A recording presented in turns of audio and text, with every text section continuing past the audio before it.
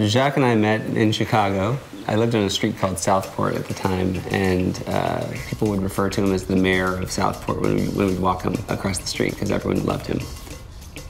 He was tiny. He was like this big. He'd have crazy bursts of energy. He got along really well with other dogs right away. He got along with children, and just was kind of the life of the party when we'd bring him around. When he was 3 years old, was the very first time we saw anything that was concerning. He just got a little shaky, and we, rushed him to the vet, and they said, oh, we don't know exactly what this is. It could be a number of things. As a precaution for the next week, limit his activity. Then one time, his back legs completely stopped working.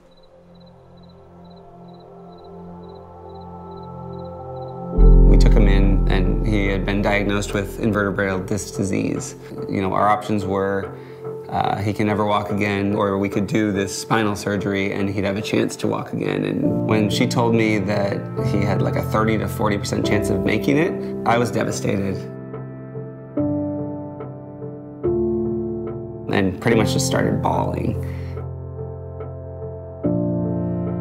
I mean, he couldn't walk at all coming out of the surgery, and I was carrying him in the wagon. And to kind of see him inch along, to be able to stand up, he's gone through aqua treadmill therapy, laser therapy to help repair his scar tissue, sort of manual limb movement and training that we've done around the house to help him with dexterity.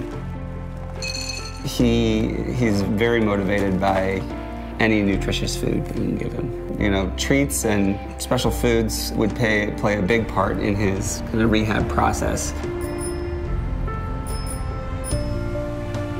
We have, an understanding about what we're doing for each other, and just like going through this with him has brought me closer to him. The stages we've gone through since this journey started after the surgery have really, pushed me to be a better friend. I've had to step up as a friend, and I've been happy to step up in order to get him back to living his best and biggest life.